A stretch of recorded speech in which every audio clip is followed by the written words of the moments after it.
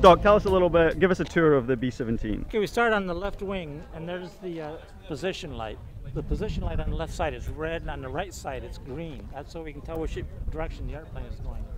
These little hanger down things here are called static something or others. They dissipate the static electricity on the aircraft. We have here the aileron, the left aileron, as part of the roll system. This is a trim tab on the aileron that helps to trim out the weight so that the plane will fly a little more level. These are the wing flaps. These flaps tend to increase the width of the wing and increases lift for slow flight, and it helps in reducing airspeed as well. That's the walkway from the crew quarters to the cabin. This part is the fuselage. There are windows along here. The upper part up here is for walking from the front to the back, and right under this part of it there's just a small thin rail that you can walk on to get through the bomb bay position. As we come further back, we have the ball turret right here. The ball turret was one of the scariest positions on the aircraft because you're hanging down underneath, you're closed in, it's hard to get out. But the crew member that flew in the ball turret was probably in the safest position because it is very well armored, and it'd be harder to hit. The waist gunners that be in this position here were the ones that usually got attacked the most. This is called the waist gun position. I can see a young girl in there. That's kind of interesting. This is the horizontal stabilizer. This black thing on the front of it here, on the leading edge, you'll find it on the wings and on the vertical stabilizer as well, is the anti-icing device. There are little balloons like in there that will open and close, and it just kind of breaks the ice off and it flops off into the back. The elevator is used for pitch control. Pitch, of course, is nose up and nose down. Back here we have the tail gunner position. There's a gun sight right here, and it's electrically controlled. These little fins on here help to move the air around the guns as they're being shot. I got some dirt on here. These guns will raise up and down, and the turret, the ball that it's in, will move back and forth. So there's quite a wide range of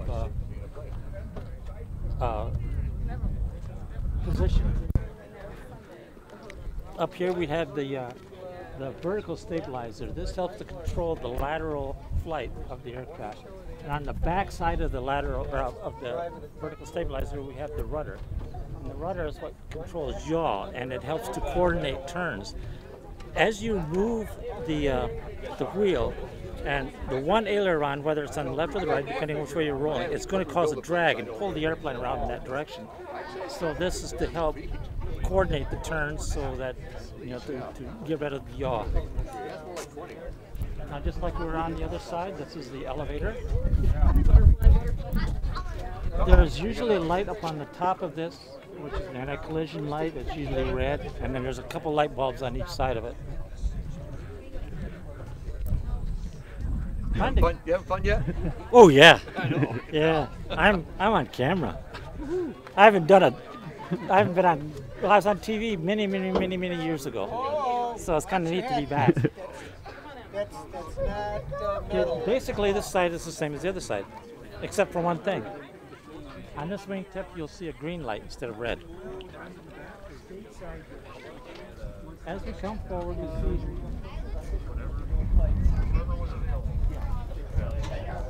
bomb bay doors are open, and if you can look underneath here,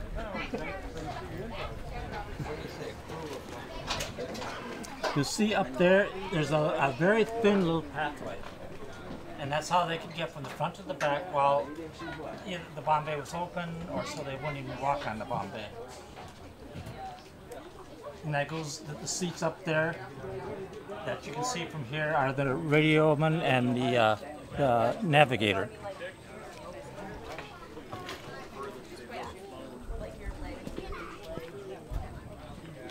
Obviously, this is the tire.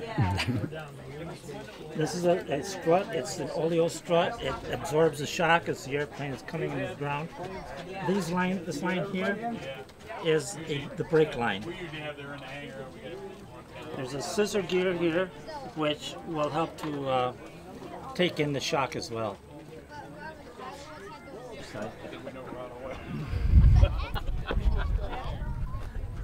This is the engine. That's all. What else is there? I'm not sure. What was it? 1250 horsepower? Is that what I think about that, yeah. Yeah.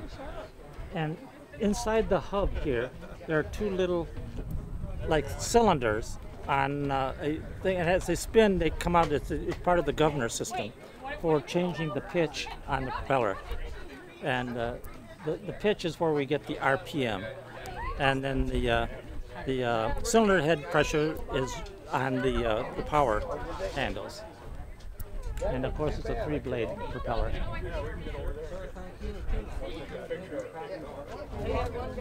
These are the cowl flaps. While it's taxiing or sitting on the ground, you don't want to get too warm. The air will come through and out through the cowl flaps and help to keep it cool. Well, I can even feel heat coming out of here now. Once they're in the air, the cowl flaps will be closed, because with the airspeed and the speed of the propellers, you're not going to be getting a whole lot of heat that's in there and it's dissipated out through the aircraft. 6 inches ahead, so. Okay, one way of identifying this aircraft is with that turret under the nose. It's called a chin turret. And the first model to have the chin turret is the G model. So that's why we call this the B-17G. This position up in the front is the bombardier position.